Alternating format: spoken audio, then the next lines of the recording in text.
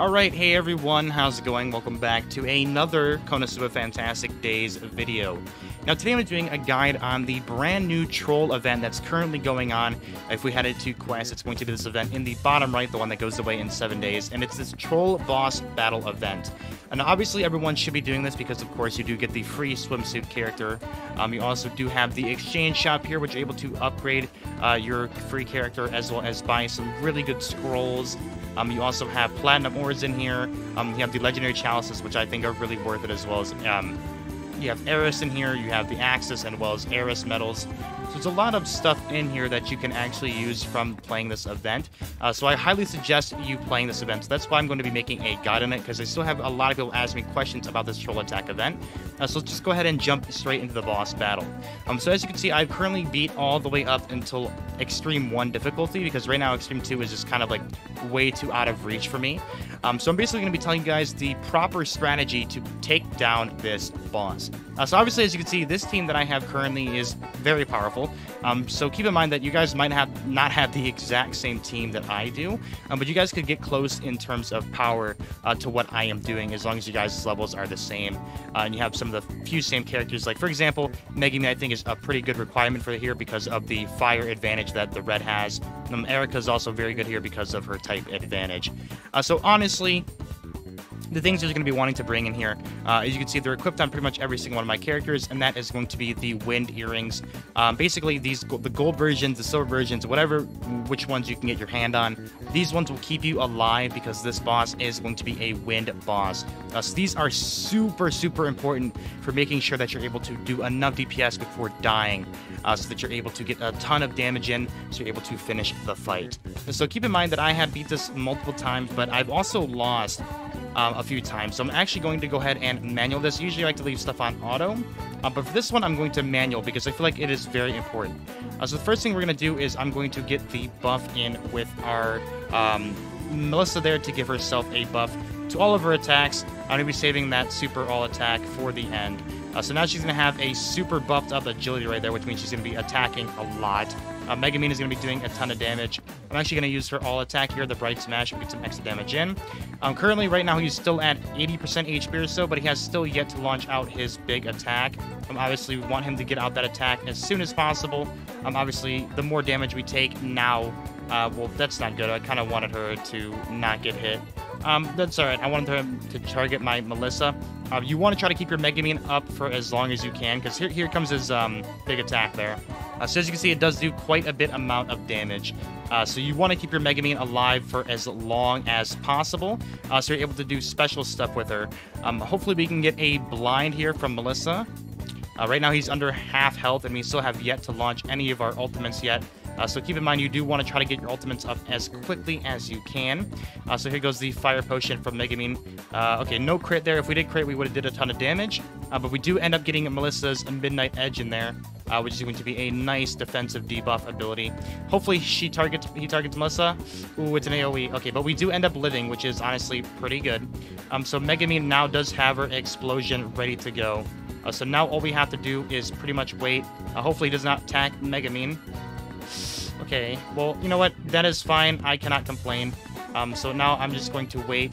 So now I'm going to pop this ability here, and I'm going to pop the Megumin Explosion. It's going to do a ton of damage. Bam, and now we win. Megumin obviously is going to be your ace in the hole here for this event, just because of that type advantage and all that stuff. I feel like it's super important. But pretty much, if you don't kill him with that Megumin Explosion, you can just go to auto and then 3 times speed, and then you should be able to beat it from there. But as you can see, pretty good rewards. I mean, 34,000 Eris for Eri just for completing the event, honestly, is pretty solid. Of course, you get the red emblems as well to beat it. So we're going to actually head into the exchange shop here, and I'm going to be showing you guys what I usually like to buy with these medals. So if you head into the exchange shop, obviously these tornado spears, anti-haze, things, whatever, are obviously super important. I personally picked up the legendary chalices first because I wanted to get my characters up to a higher level as ASAP. So honestly, I think these are a good priority for you to get. And obviously the Eris is very good. Axis medals as well as the Eris medals obviously are very good as well. So it's honestly all up to you what do you want to buy from here. You also have the power potions as well, which honestly are a pretty solid option. I think I'm actually going to pick up 5 of these with our tickets there. There we go. Now we have 5 extra power potions. And we're going to jump back into the boss battle one more time just to show you guys that you also can get legendary challenges from this, as well as tornado spears and the anti-haze platinum amulet. And we're going to do one more run so that we can go and grab the diamond scrolls to put just so we can have them. So once again, I'm going to be running this in full manual mode. Now, I don't think you have to do this every time, but this is what I personally like to recommend doing, because I feel like this is the easiest way to maximize your damage. This is also what I recommend doing in PvP, is running it super, super slow so you're able to time your abilities very, very quickly and very nicely, so that you're all in uniform, so you can have the most of ult into the Megamine ult. I think that's very, very important to have. So let's just keep on going with our attacks. And so right now he's below about 75% of his health before he gets his second attack in. So now we should be able to do some pretty good damage to him. Once again, we should get him close to 50% HP before he launches up. Okay, so there we go. So there goes his first ultimate. Obviously, that is a lot of damage onto us, which is not super good. That's not exactly what we wanted. But that is completely okay. So now we can do this. Megamine's going to get him down to about half, and the Dark Assault's going to put him below half health there. We did not get the blind in, which does suck, but he did do the single target, which is honestly what we really, really wanted there. So now Melissa should be able to get, since she has that agility buff, will be able to actually spam her Midnight Edge before he attacks, which obviously is going to be super, super good. Oh, we did miss. That's honestly really bad. Ooh, that's not great. So we did end up missing with our Melissa, and that could be a very, very, very bad thing for us here. So let's see what happens. Hopefully he does not target our Melissa. Okay, he did, but that's fine. So I'm going to go ahead and hit him with the Chaos Edge. We're going to get the Megamine ult in there. So now Megamine has her ultimate. She's ready to go. Hopefully we can blind him. Can we blind him at least? Okay, we didn't. We missed with that. That is fine.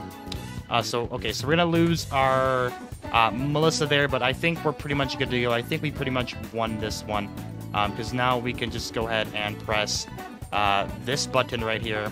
I'm actually going to go ahead and try to bind him. If we can bind him here. Okay, no bind. That's A-okay, because now we could just swap and explosion!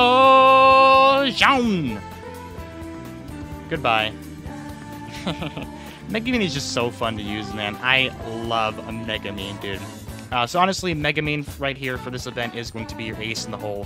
Megamine, I think, is easily the most impressive character that you want to have her. It's just prioritizing trying to get her ultimate right where you can get good defensive debuffs onto him, as well as attack buffs up from her own skills. So once again, we're going to head into the exchange shop, and let's go ahead and buy one of the Tornado Spears, and then one of the Anti-Haze Platinum Amulets. There we go. Now we've bought 2 of the Diamond ones. That's pretty much all you really need to know for this boss battle. Keep in mind that this does go away in 7 days, and you also do get tons of skip tickets just from doing the main quest. So if you're wondering how you do get tickets, you get the boss tickets from literally completing main quest.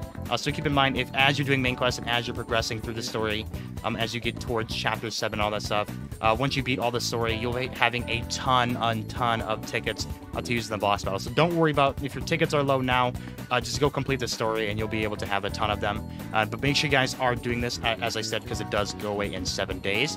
And that's pretty much going to do it for me today, guys. I hope you guys all have a wonderful rest of your day. Peace out, and I'll see you guys all in the next one.